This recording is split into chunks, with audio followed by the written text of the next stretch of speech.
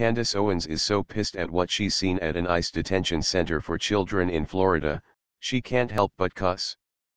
But she's pisses because these children are treated better than American children in places like Chicago. Okay, guys, so I am in Broward County down in Florida. I have spent the last 2 days touring facilities. Yesterday, I spent the full day touring all of the prisons. And today, I was able to get access to go into an actual immigration center that is here in Broward County. I'm going to show you guys where I'm at. I hope this is the most viral Periscope video that I do. I genuinely hope that every single person retweets this, because what I have just seen, I am incensed, I am horrified, and I am angry, okay? Children are being mistreated in this country. They are not the children that are sent to ICE immigration centers, okay? They are the children that are in Chicago. They are the children that are in Baltimore. They are the children that are in Detroit.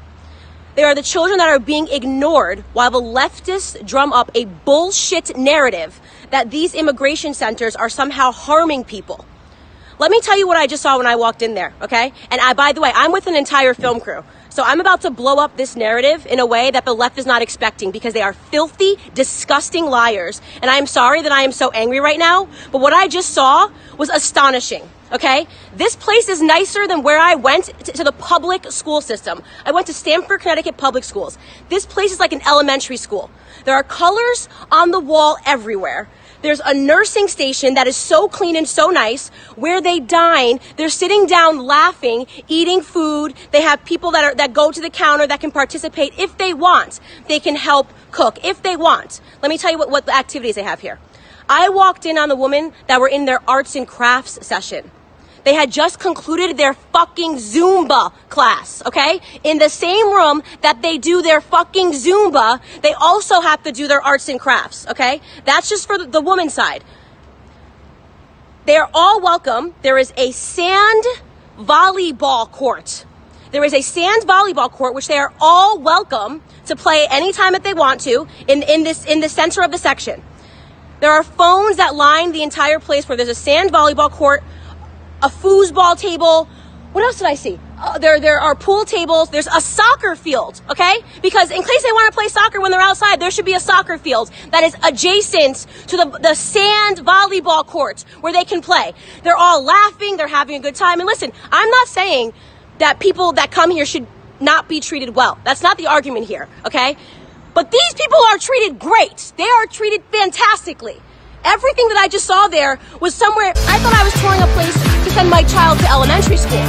And by the way, I would have sent my child to this elementary school, okay? This is an ICE facility in Broward County, the source of so much debate and anger, and everyone came down to Florida because the left did what they do best. They made up a fucking narrative that is completely false and untrue. This facility, like, what else was there outside? Basketball courts? What else is there? Oh, I forgot, the library. So in case you're done playing soccer, okay, in case you're done playing volleyball, in case you've completed your Zumba class, in case you got off the phone with your mom, phones are open all day up until 11 o'clock p.m., okay, and you go, what am I gonna do now? You are welcome to also go to the library, where you have computers, where there are books. The library, unfortunately, is only open from 10 to 1 p.m., so maybe that's what they're boycotting. Longer library hours is what they're boycotting. To make sure if they have longer library hours would maybe be an honest debate being held by the left, okay? Aside from that, these people live, I'm not kidding, these rooms are nicer than my college dorm. I am a challenge right now to any politician that is saying to abolish ICE. A challenge for you to come into this with cameras, with me, and then we will go tour the hallways of where I went to high school, okay? Where I went to college. These are nicer than my college dorm. My college dorm at the University of Rhode Island had cement blocks, okay? I lived in what was called Gorham. You could go see this today and fact check this. It was the size of literally what I imagined a prison cell would be, okay? This is at least triple the space, cleaner, and they do not have cement blocks. These are the exact equivalent to college dorms today. These people are being absolutely spoiled when they come into this country. absolutely spoiled. They're all happy. They're laughing. They're having a good time. Inside of their dorm rooms, they've got paper flowers and colors and dominoes. Oh my God, guys. And I forgot to mention, there's a barber shop and a hair salon. Because, I mean, when you're here, you should be able to get your hair done. So I literally toured the barber shop and the hair salon, which is another thing that they do. And if they want to, they can get their hair cut and colored and styled however they'd like to within the walls of an ICE immigration center. I usually don't rant like this. I'm usually not this angry, but today I am pretty infuriated. I am infuriated for the children of America who nobody gives a shit about on the left, while they have their fake paid protesters that are pretending that people inside here are going through anything, and it is nicer than any public school system, any public school facility that I have ever seen in my life. That is what the ICE centers are. That is the truth. And I will be posting and doing a documentary on what is actually happening. Democrats, you should be disgusted with yourselves.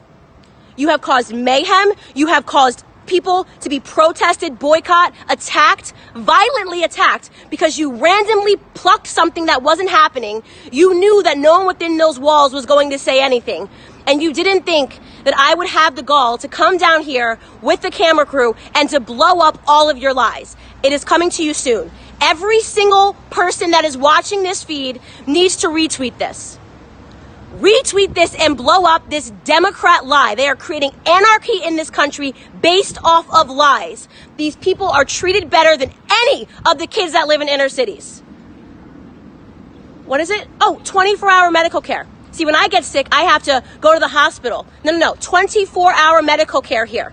So after you get your haircut, after you go to your Zumba class, after you played volleyball on your sand court, after you played soccer, and after you've read a book in the library, you can get the doctor to check you at any time that you want to make sure that you're okay. This is outrageous.